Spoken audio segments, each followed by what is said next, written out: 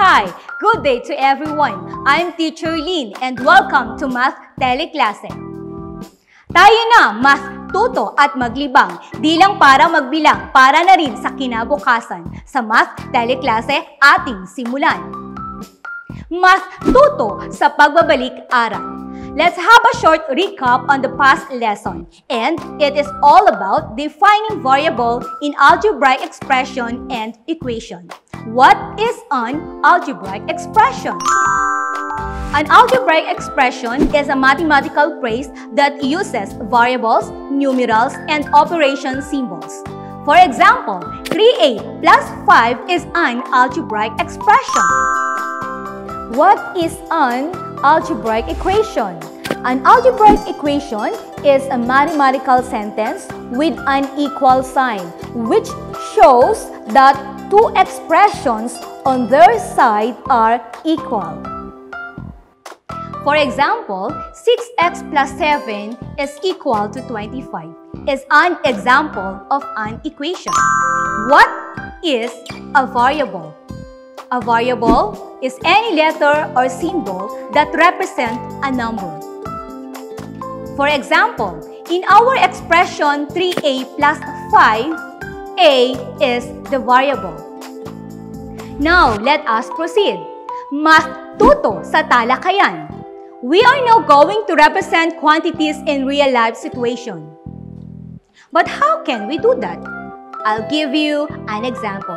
Let us study and analyze this problem.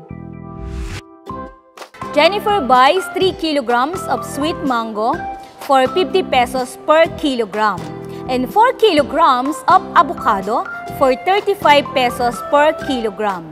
She gives the seller 300 pesos. Give the expression for the total cost of the fruits she bought and the equation for the amount of change she will receive from the seller. Now, let us use variables to represent the price for each fruit. Let M be the price of a kilogram of sweet mango, which is 50 pesos. A be the price of a kilogram of avocado, which is 35 pesos. C be the amount of change. From that phrases and by using variables, we can now help or do our expression, which is 3m plus 4a. But how can we get our algebraic equation? Let's have another phrase. 300 minus total cost of the fruits is the amount of change. From that phrases, we can form our algebraic equation, which is 300 minus the quantity of 3m plus 4a equals c. Where you are going to subtract the total cost of the fruits, 3m plus 4a, from the total amount she gave 300 to get the amount of change. I hope you learned from our example. If you did, get your notebook and ballpen and let's try this. Math Tuto sa paggawa. Translate the phrases into algebraic expression or equation. First one, twice b.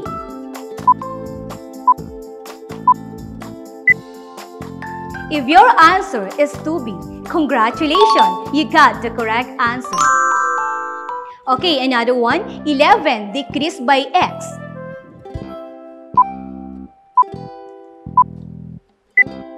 If your answer is 11 minus x, congratulations, you got the right answer. Next one, 6 times the sum of 4 and p.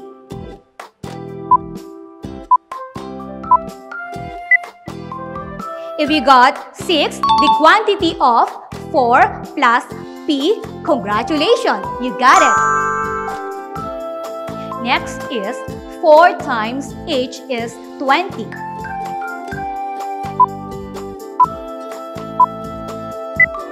If your answer is 4h equals 20, congratulations, you got it right.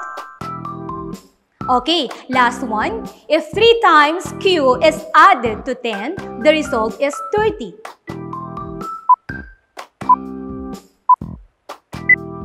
If you got 3q plus 10 is equal to 30, then you made it right. Congratulations! Job well done! Okay, let us continue. Math tuto sa pagsasanay. On your notebook, translate the following phrases to algebraic expression or equation. I'll give you 3 minutes for this activity.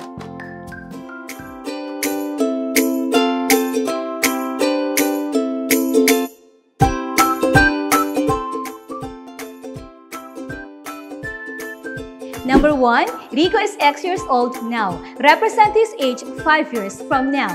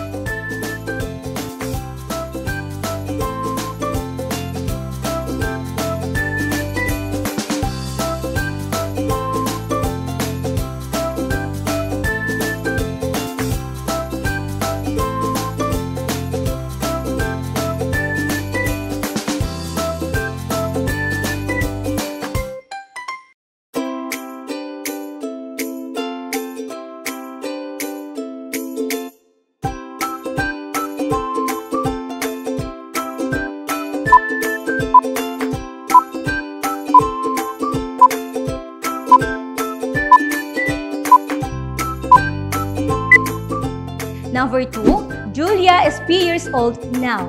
Represent her age if she is 16 years old 5 years from now.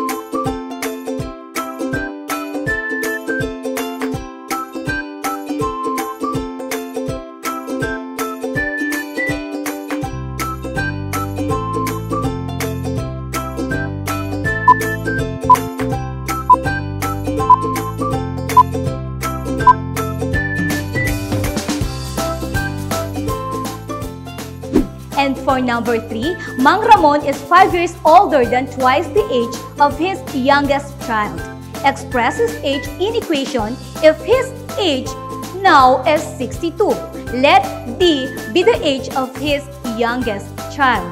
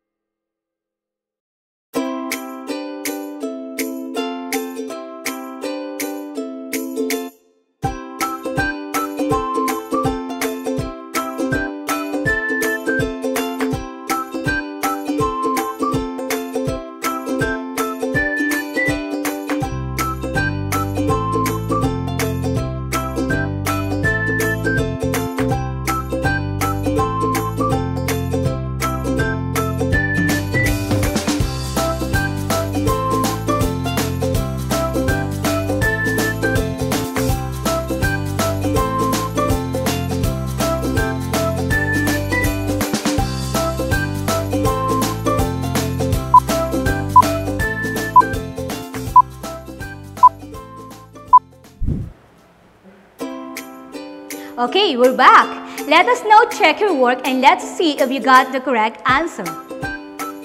For number 1, the answer is x plus 5. Number 2, the answer is p plus 5 equals 16. For number 3, the answer is 2d plus 5 equals 62.